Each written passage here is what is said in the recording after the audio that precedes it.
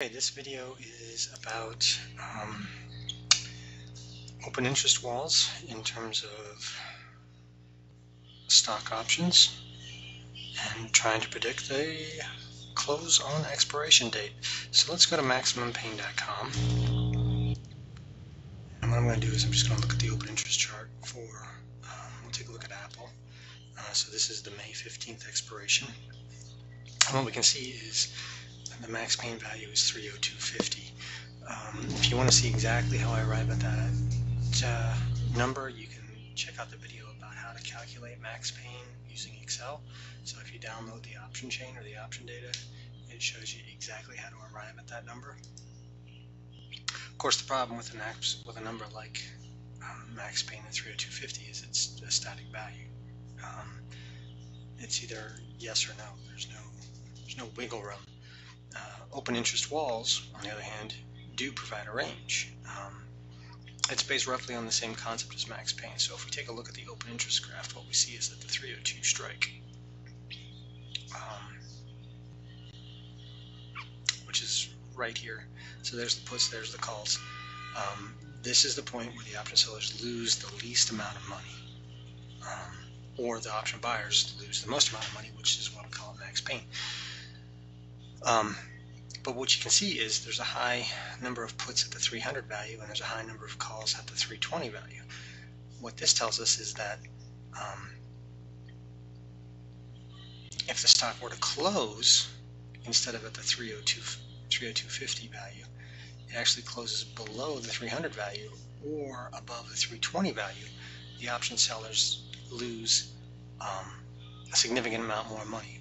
That's easiest to see with the call options, right?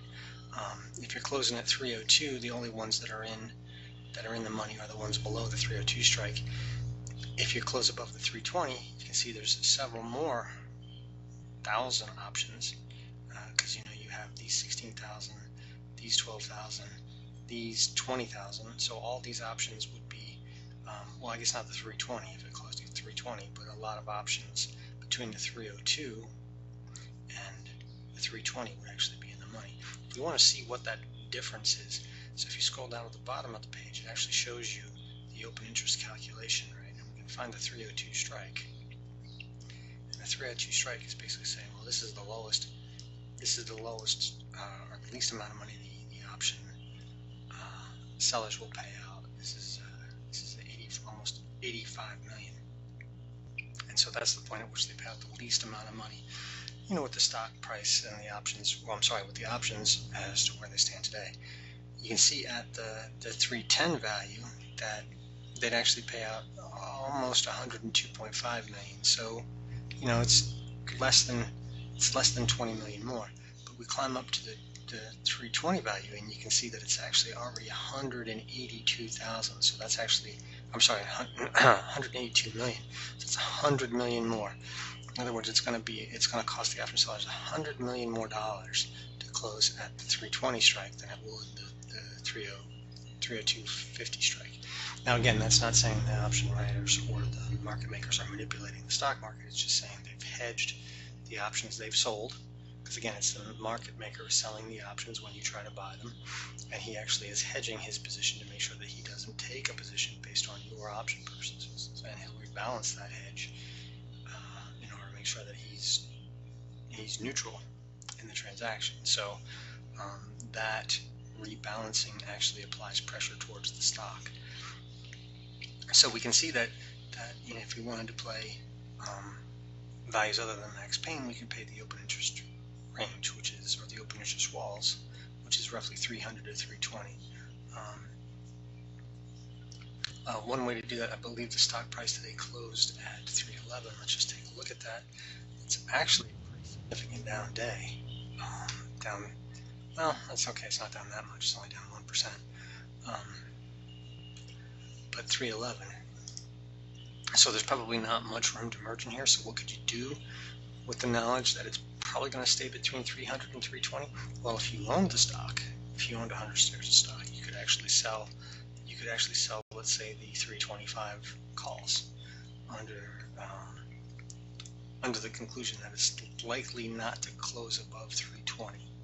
And so what you could do is you could collect the premium on the options you sold, and these would expire out of the money, and you would retain your stock. So you actually get to collect the premium using that trade.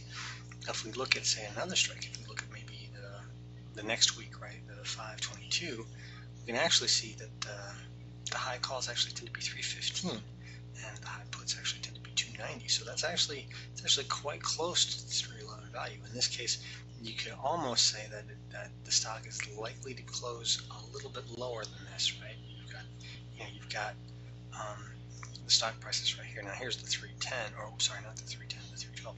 Here's the 310, and you're about 311. So what you could do is you could short the stock, expecting a slight down movement within the next week and a half, going into this close. Now, of course, this is a weekly options expiration, and I don't really like to forecast that far out on a weekly, especially since we're not talking about a staggering number of options here. We've only got like 3,500 in the highest call, so that's not a strategy I would likely get into at the moment, but it is one to consider, and you can watch it as it gets closer.